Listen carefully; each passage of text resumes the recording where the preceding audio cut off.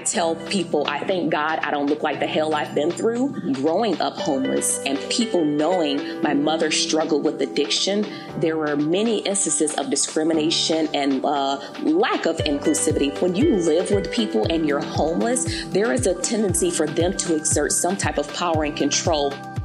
I would say Kenosha has always been a city of resources. There were so many people that offered a helping hand. It often looked like we were a train of people walking the streets of Kenosha, and we get to this building and this jolly old guy lets us in. It's freezing cold. We got our grocery bag of belongings filled with clothes and books. I think I had a journal. In college, I needed an internship. So I apply at this internship, and this guy says, I remember you. You and your family came here to seek shelter in the snowstorm.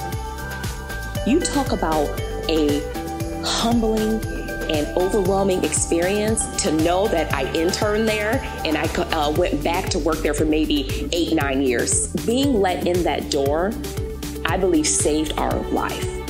I got my master's at age 23, and then the past 5 years, I have been in school getting my doctorate in clinical psychology, and I finished it in 2019. I'll be opening up private practice this fall. I enjoy working with complex individuals and diverse people and diversity in all shapes or fashions, and I make custom purses.